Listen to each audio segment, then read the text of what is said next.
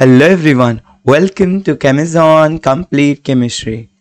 So in today's video we're going to solve this question based on metal clusters. So this is the complex that is given Na4 sodium counter ions Nb6Cl18 is. We have to find out the oxidation state of niobium. So the first question is should we know the structure of this complex? The answer is no. Do I know the structure of this complex? I also don't know. So can we solve this question without knowing the structure? The answer would be yes. Okay, so you have to use simple logic how we will do that. Okay, so first I can write the complex again. Na4 Nb6Cl18.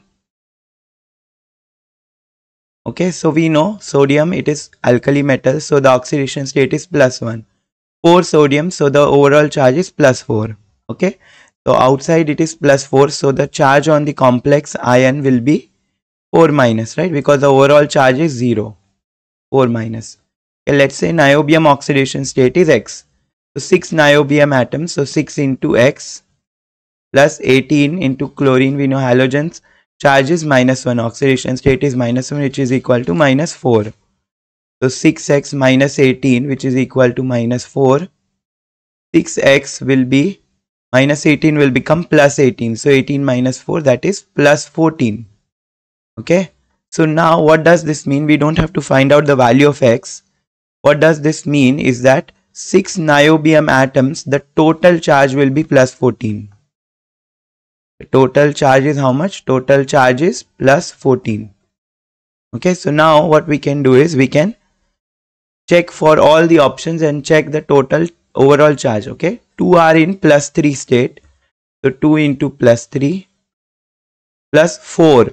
4 niobium are in +2 state. Okay, so count this. 2 3s are 6 plus 4 2s are 8. 8 plus 6, 14. Okay, here we are getting +14. Now let us see second and third option. All are in +2. How many niobium are present? 6. 6 into +2 will be +12. Is the overall charge +12? No, it is +14. So option 2 is incorrect. All are in +3. 6 into +3, it will be +18. So is the charge +18? Overall charge is 14. Third option incorrect. Okay. 3 are in +2. So 3 into +2 plus 3 are in +3. This will be 3 2s are 6 plus 3 3s are 9.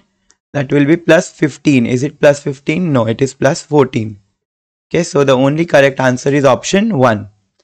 So in this way, sometimes using the logic, we can find out the answer. So the correct answer is option 1. I hope you have understood the solution. Thank you.